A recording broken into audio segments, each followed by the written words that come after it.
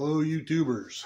Today I'm going to talk about this contraption I built that turned my Hornady lock and load AP press into a progressive brass processing machine. I'm going to show you how I did it, the parts I used to do it. Maybe you could try it yourself.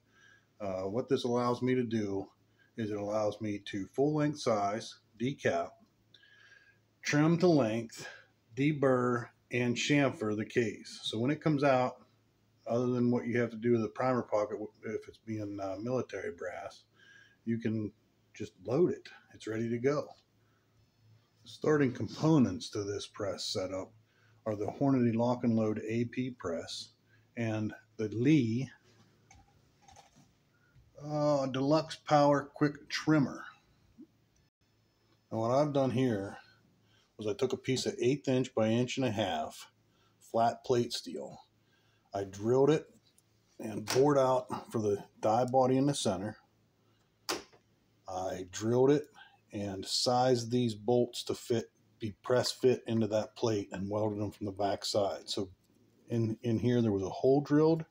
The back of the bolt was machined to fit that hole. It was pressed in place, and then on the bottom side it's welded and machined flat again.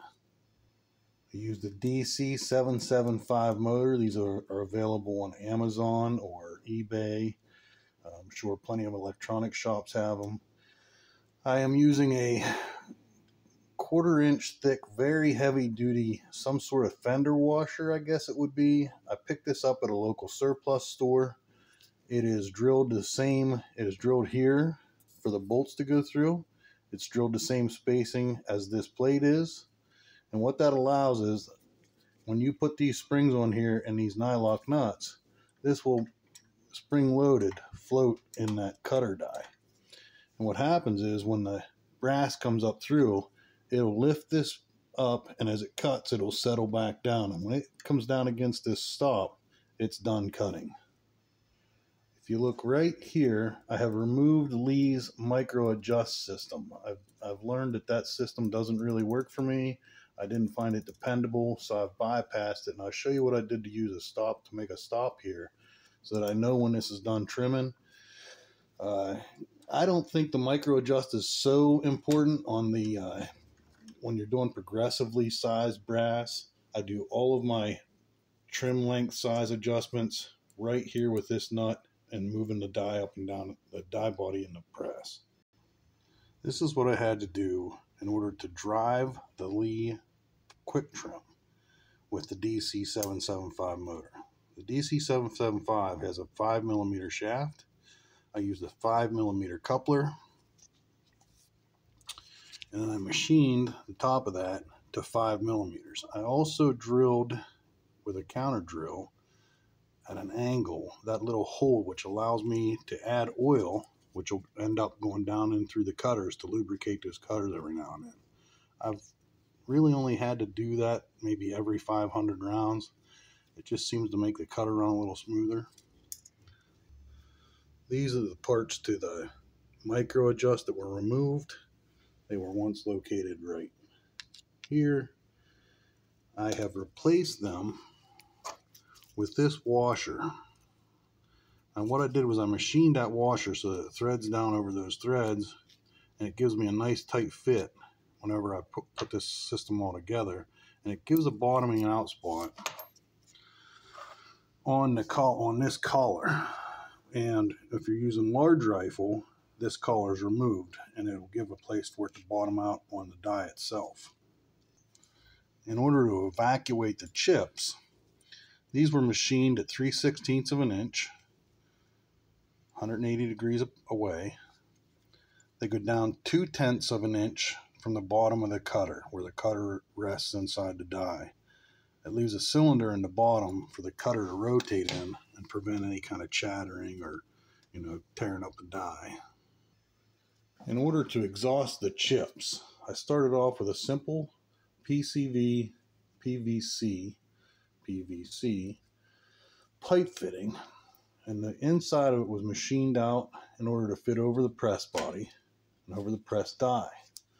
This hole was bored, this was bored, and then you can see it was shortened in order to get it down tight against the press body.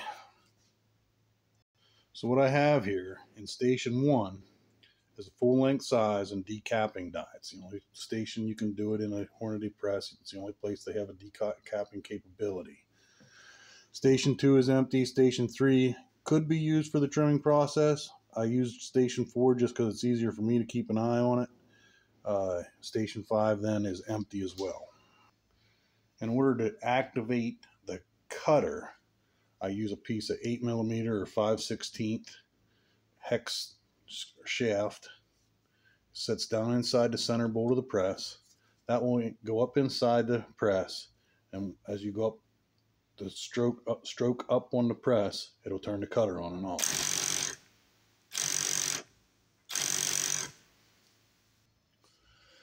For power, I'm just using a 12 volt 7 amp hour. This is a battery used for emergency lighting. It's 7 amp hour 12 volt, and it works great for what we're doing here. And a 6 amp trickle charger, and it keeps up with it just fine. I haven't run the battery low yet. On the vacuum manifold, I hooked a piece of clear tubing. It goes down behind the back of my bench here, underneath and inside this cabinet, and that's where I'm keeping my vacuum cleaner. I did that just to try and quiet the vacuum down a little bit. It gets a little irritating to listen to it if you're doing a lot of brass, so putting it inside the cabinet like that, it really did help a lot. This is what the motor shaft system would look like, with minus the flywheel or anti-flywheel, that big thick washer I use to keep the... What that big heavy washer does is it not only gives a good mounting surface, but being that it's heavy, it takes the torque, like an anti-torque washer or anti-torque flywheel or something there. It keeps it from jumping around when it's turning on and off. It seems to work really well. I haven't any issues with it yet, and I think if I would have used something light there, I would have ran into trouble with it, kind of like wanting to roots the bolts real hard all the time. So now that we covered the way it was put together, let's trim some brass.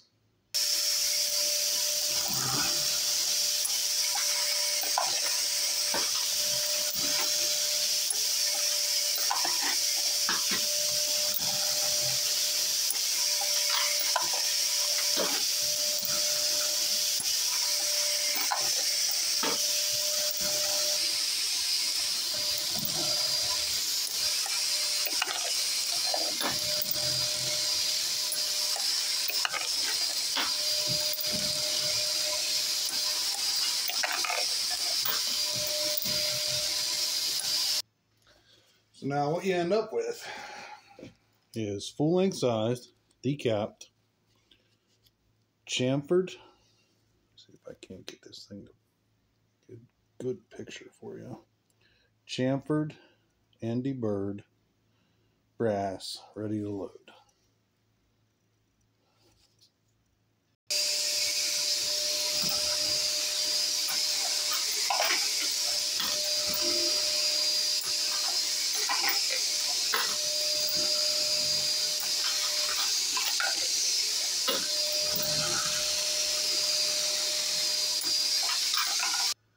So there you have it. That's how I turned my Hornady lock and load AP press into a brass processing machine. This thing has saved me so much time. It took me a little time to put together, figure out how to make everything work the way I want it to work. But I can do 100 rounds, depending on how hard it needs trimmed, anywhere from 7.5, 8 minutes to 10, 11 minutes. So it'll pump out 1,000 rounds pretty quick. If you guys have any questions, leave them in the comments. Probably make some videos. This is my first video. I don't know how good it is, how bad it is, but like it, subscribe if you want, and if you want to see anything else that we do here, I mean, I got a lot of different reloading things here, and I build a lot of crazy stuff for them. So if you want to see anything else, got a problem you need a solution for, shout it out. See if I can do anything about it. Thanks for watching.